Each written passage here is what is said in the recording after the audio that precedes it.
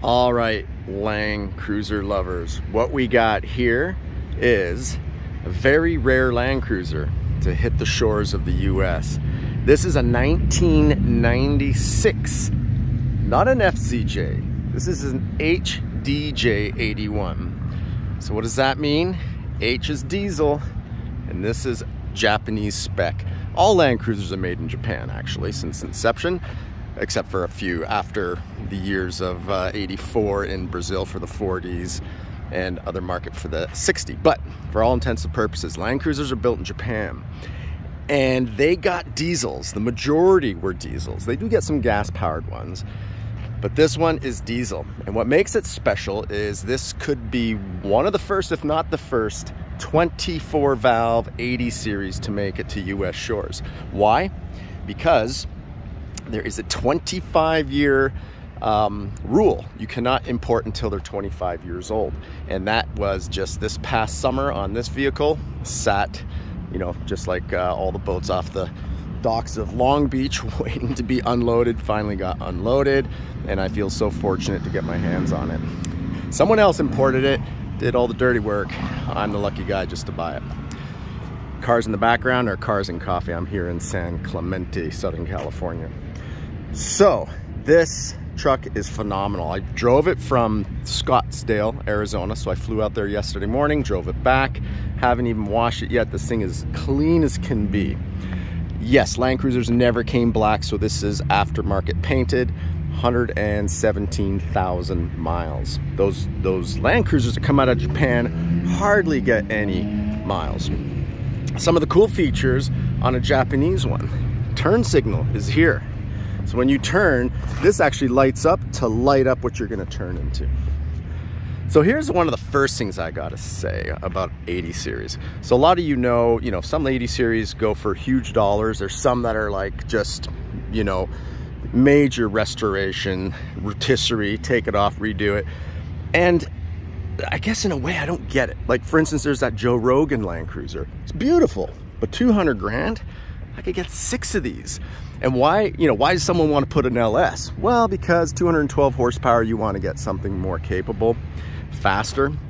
That's what we want in this day and age, fast forward 25 years. Well, guess what? A diesel, even though the horsepower is not huge, 168 or so, it's the torque, right? If you know diesels, it's all about the torque. This thing is a freight train.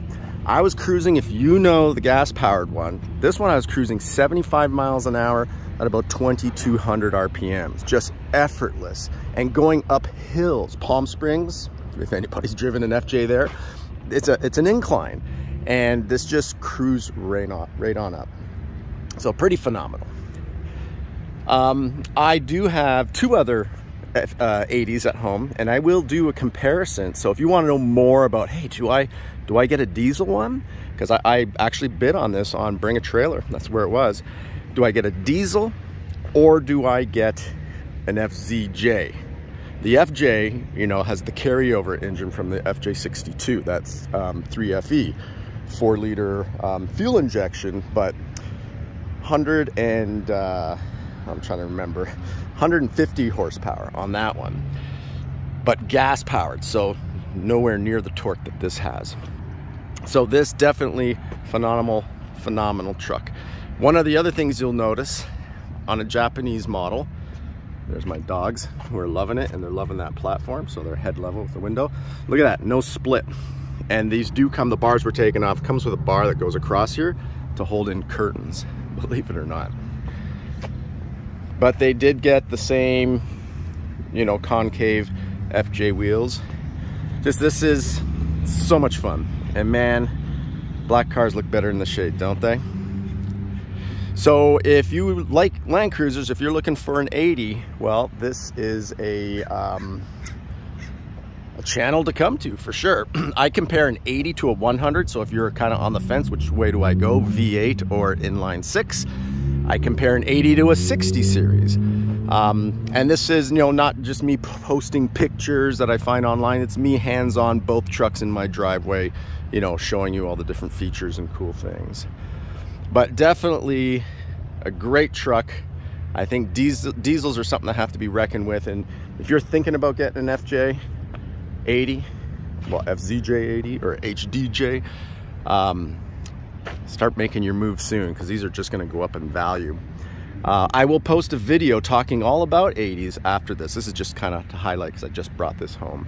So don't smash that subscribe button. Tread lightly, just click it, and you'll be posted with anything Landcruiser. I have 3 diesels. So this year I got 3 diesels. I have an HZJ 73. That's the 1HZ engine, which is not turboed. I have a 12HT HJ61, and I have this. I just fell in love with the diesels. Man, if we ever got these back in the day, they would have dominated. Plus, if that video, I'm going to talk all about 80s, I'll post it in the description once it's done, or you'll see it as a suggested video at the end of this one. Definitely check it out, because I'll talk about how many did they make of these, where's the market going, because it's supply and demand, right? Because think about it, Australia, they got a lot of diesel 80s, and hell no, they'll never, you can't pry it from their dead hands. They will not give them up. So it's pretty much Japan is where these are coming from. And by the way, that right-hand drive is so much fun. A lot of people are like, how do you do it, man? It must be weird. You know what? It really isn't. Because once you're driving, you know, as long as you're driving on the right-hand side of the road and that's not flipped, it's really no difference. The weird thing is if you are passenger, and I have been passenger in another right-hand drive with my daughter, and that's why they got the oh shit bar, because you're thinking to yourself, like, where's my brake? Where's my gas? Why am I not driving? Because you're so used to being on the left-hand side driving. That's the funky part. But if you're right-hand drive, it feels normal. It feels great. So, diesel's where it's at, folks. And I do have an extremely capable, beautiful FZJ 1995. I call Otis. I still have to name this one. But it'll be interesting, because this one just drives like a dream. My wife has an LX 570. When I came home with this, I was like, honey, my 80, I think, might be even smoother than your LX 570 with this diesel motor. It's just so smooth, folks. All right, well, subscribe. I will be posting more, and actually, crazy, I'll do one video on telling you how I got this for free with a little asterisk. So something to consider if you're in the 80 market. But boy, what a beautiful design, right? Built to last, folks. This is at its infancy, barely broken in at 117,000 miles. We got the roof racks on our gas-powered ones here, but they actually do it in the port. They have a template, they put it down, they drill the holes, they put the roof rack in. That is not done in Japan. All right, so subscribe. I'll post some more fun Landcruiser stuff. Not sure if I'll wheel with this one, but man, I will drive this everywhere and not be concerned. Again, I was gonna say, coming back from Scottsdale, 1 tank with some leftover of diesel fuel. And you guys know, with an FZJ, a trip to Phoenix from Los Angeles, that's a 2-tank trip, man. This took 1 tank. So, no more complaining about your MPGs. All right, thanks for tuning in, and I will be posting some more fun videos about this truck and comparison to gas-powered. All right, happy trails, folks.